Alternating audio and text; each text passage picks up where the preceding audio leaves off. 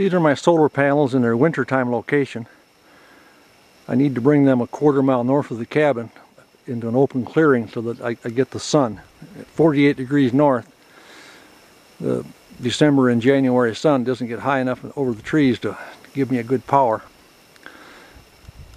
These panels came as a kit from Harbor Freight. They're two sets, they're 45 watt each. The cost is only about $150 and they're complete with the controls and everything, and they fit together on a stand. They've worked out very well for me.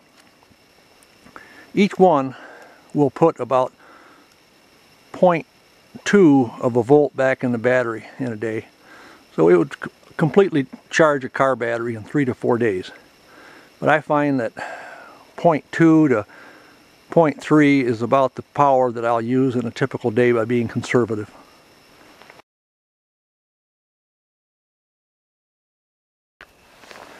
This is the back of the unit with the battery and the detergent cases. I have covers that go over the top of that control to keep it up out of the moisture. You'll notice that the digital display is on right now telling me how many volts it's putting out. That's only on there to show in this picture because that again requires more power to run, so we turn that off. You see the battery in this case is a battery out of a utility tractor. Very small battery, about 300 amp starting hours or the rating. And it's a new one, but I just wanted to try and see how that would work, but I can't make a decision on that yet of how that's going to work compared to the larger car batteries. The units are each mounted on a metal sled that I made out of old roofing material. That way I can slide them around and use them where the sun is shining the best for whatever season I'm here.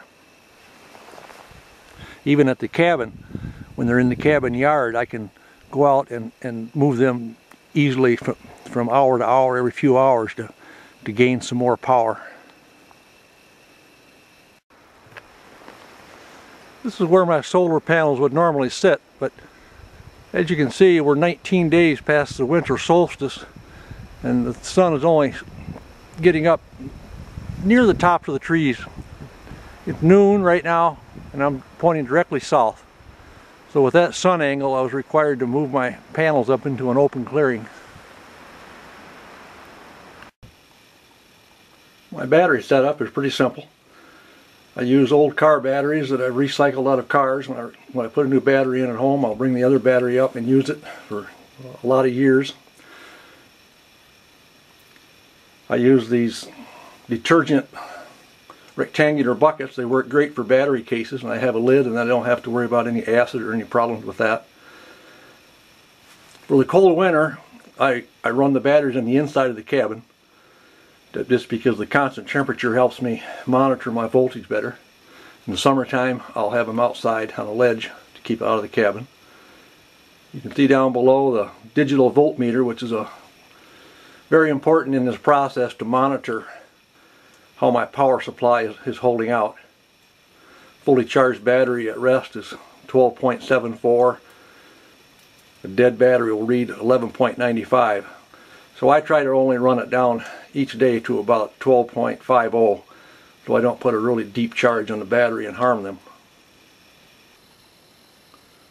To control my power usage, I have these 6 outlets mounted just over my head, just over the top of where I cook in the stove.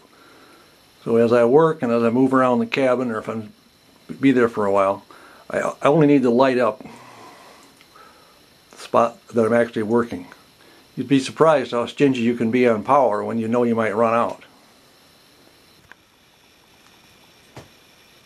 This little light in the top center over the stove really lights the area up really well. It's a 32 LED light, and with everything with a gloss finish on it and the old white porcelain salvage from old homestead stoves and the bright pans, it lights the area up really well.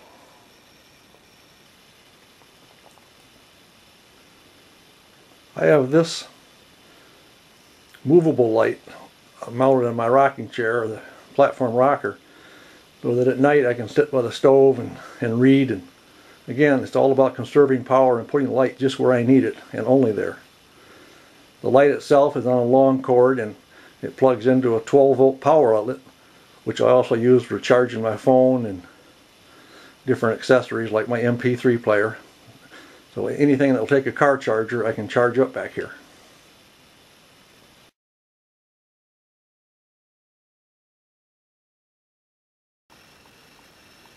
My sound system here at the cabin is fairly simple.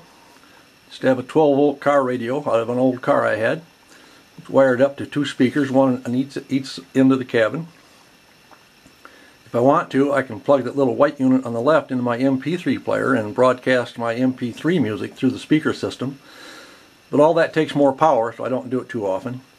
When I'm really getting stingy on power, and then I have to break out my little transistor radio there on the top with a set of earphones, it's really conservative on power.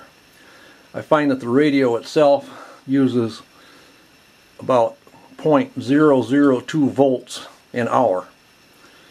So that might mean something to somebody that is really trying to compute how much power they need to use.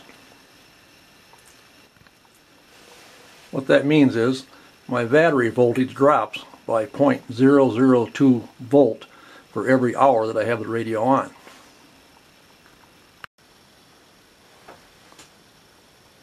The lights are attached to the peak of the roof, and they're all wired independently, so I can turn on the ones I want pointing where I want, thus saving a lot of power.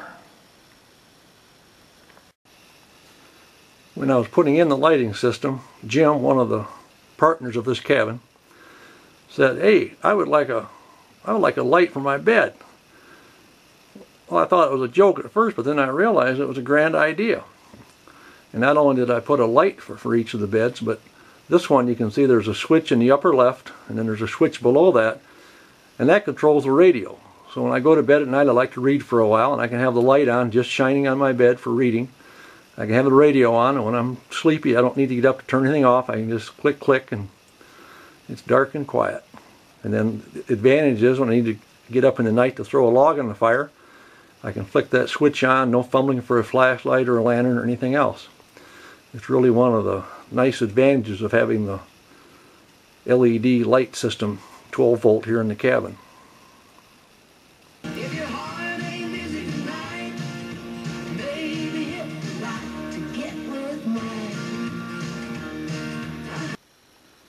For convenience, I've added a underground wire that runs out to the woodshed and the outhouse.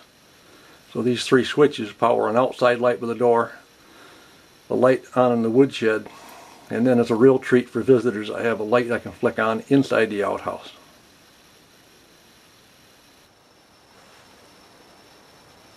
My yard lights outside the cabin door are just these puck lights. Came from Menards in a set.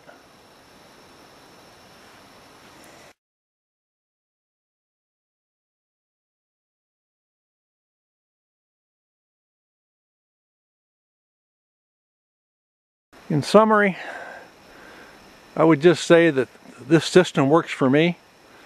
The cost has been very low, with the biggest cost $150 for each set of panels from Harbor Freight. The batteries, I just use old car batteries, 5 or 6 years old. When I take them out of a vehicle, I bring them up here and use them. I just retired one battery that was almost 15 years old. It would no longer take a charge. One question many will have is, why don't I use the deep cycle batteries? Well, for one thing, they're very expensive, and mine are free. The other is they will not hold a charge over the winter, so when I'm gone, they'll discharge, freeze, and they won't work anymore. I've had very good luck using these car batteries and only taking them down to about 2/3 charge, and they've lasted for years. So again, my system works for me and I'm very happy with it.